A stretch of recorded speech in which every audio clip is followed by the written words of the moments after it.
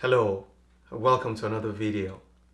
So in this video, I'm going to be showing that the derivative using the first principle, like using the actual definition of a derivative of e to the x is e to the x. Well, we know that because we've used that a lot in differentiation and integration, but how do we establish that from the definition of a derivative? And that's what I'm going to show you today, and I'm going to take you from the beginning to the end, explaining every single step. Let's go on the journey.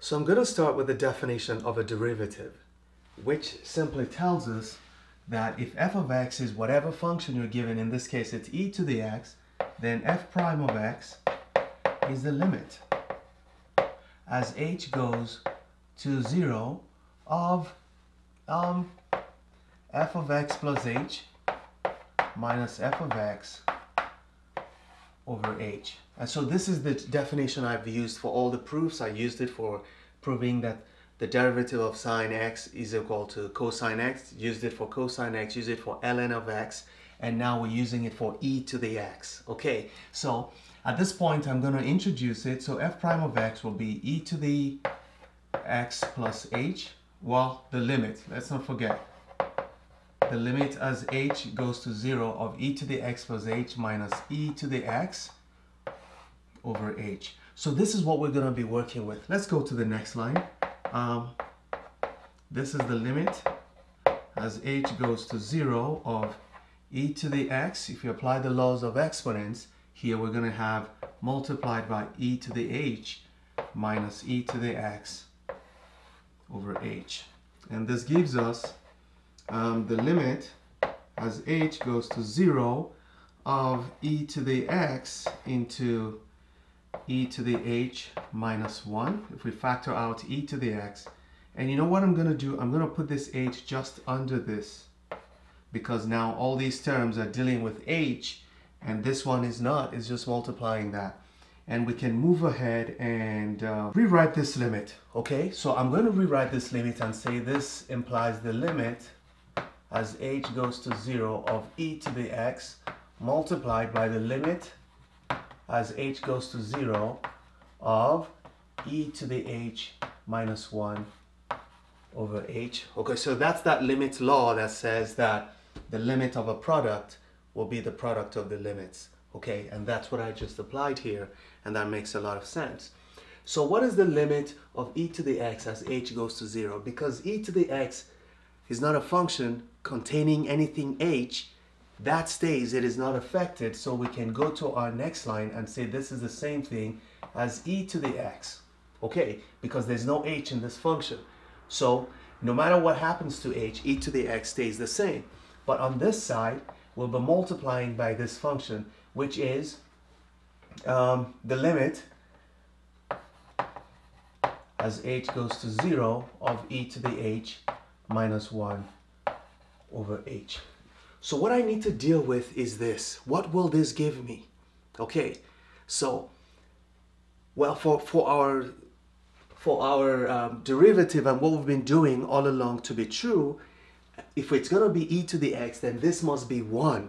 I've seen people say this itself is an identity. Well, by the time I'm done, we can all agree that yes, it's an identity. You just know that that is a definition, that e to the whatever minus 1 over whatever is going to, as h goes to 0, if you take the limit, will always be equal to 1. But I want to show you how that works out. Okay, so I'm just going to leave this alone because there's nothing else to do. It just be this multiplied by this. So I'm just going to keep putting this dot and do my work as we continue. Okay, so this will be equal to, before we go on, I want to do a transformation here. Okay, so I'm going to say let the numerator, okay, n, let e to the h, or let e to the h minus 1 be equal to n. Okay, so it means I'm going to transform this so it changes.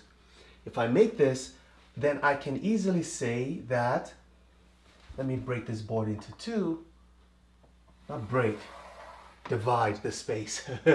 Okay, this implies that e to the h, okay, that's the implication, that e to the h will now be equal to 1 plus n. I hope you can see that. I just moved my 1 to this side, so it becomes 1 plus n on this side. On this basis, from here, what you notice is that as h goes to 0, which we've been using here, as h goes to 0, this is going to 1. This expression is going to 1 minus 1, which is 0. So n is going to 0. Okay, so because I'm trying to change whatever is there from e to the h to something I can deal with easily. So as h goes to 0, this expression will go to 0, which means n goes to 0. That's one thing. But I need this h, okay? We have to isolate h from this expression.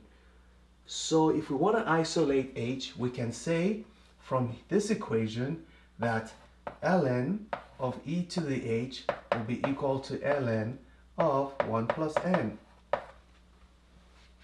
Okay? And that tells me that h will be equal to ln of 1 plus n. You see that? That makes life a lot easier. So we can go back to this. So I'm going to put this as those transformations I just did.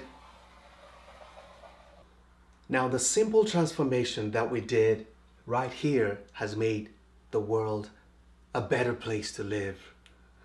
Okay, now watch what's going to happen. We're going to rewrite this line. It's going to be e to the x multiplied by the limit. Now remember, I'm not going to be writing h going to 0 anymore because I've replaced h here with n. So, but how will n be behaving? We established it that as h goes to 0, n also goes to 0. So I'm just going to continue, but I'm going to be using n now. As n goes to 0 of the expression, this original expression e to the h minus 1, remember, is now equal to n. And then what is h? H is now the natural log of 1 plus 1. ln 1 plus n rather. Okay, that's what we have. It's looking beautiful. Now see what happens. I want you to look at this as if I wrote 2 over 3. That's what this is, 2 over 3. But what I want to do is, I don't want it to look like that. I want it to look really weird. I want it to look like this. I'm going to flip it. But you know, when you flip a fraction, you have changed the value of the fraction. In order to restore a flipped fraction, you take the reciprocal of it, then it goes back to this. So that's what I'm going to do. This fraction, I'm going to flip it and take the reciprocal of it, and this is what you're going to get. You're going to have e to the x multiplied by the limit as n goes to 0 of 1 over a flipped this. If I flip this, it's going to become ln 1 plus n over n. Now you see me. Ha ha ha ha ha. Okay, with this, we have established something that's going to save us from the destruction that is to come. Okay, now, maybe I should write one more step here. Okay, I don't want to spend a lot of time on that side. So, if I put one more step here, this means it's e to the x multiplied by the limit as n goes to 0 of 1 over, instead of writing this over n, I'm just going to write 1 over n beside the limit, ln 1 plus n. Okay, now remember that law of logarithm that says that when you have a number multiplying a logarithm, you can take that number and make it an exponent on this side. Yes, you know it. So that's what I'm going to do now, and I'm going to say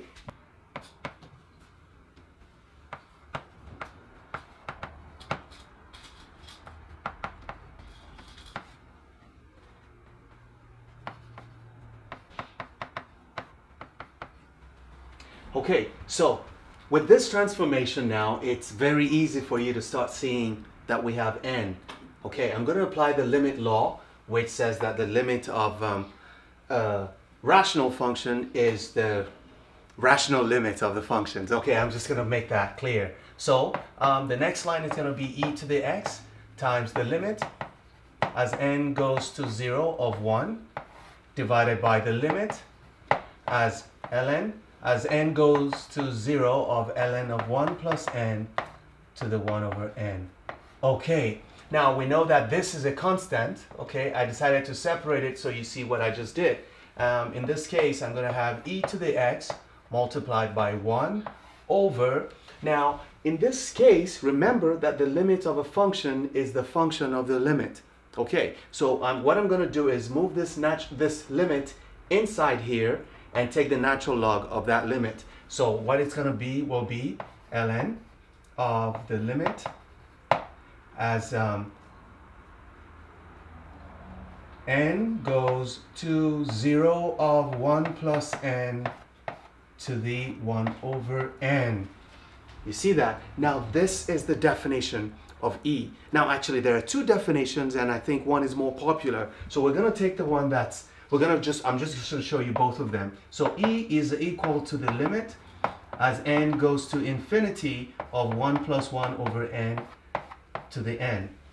Okay, but with some algebraic manipulation, you can actually rewrite this and say that this is the same thing as the limit as n goes to 0 of 1 plus n to the 1 over n. So you can see this and this are exactly the same thing, and you can define e to be this or this. But because this is what I need in this case, I'm just going to use it here. So I'm going to wipe this off and put this back.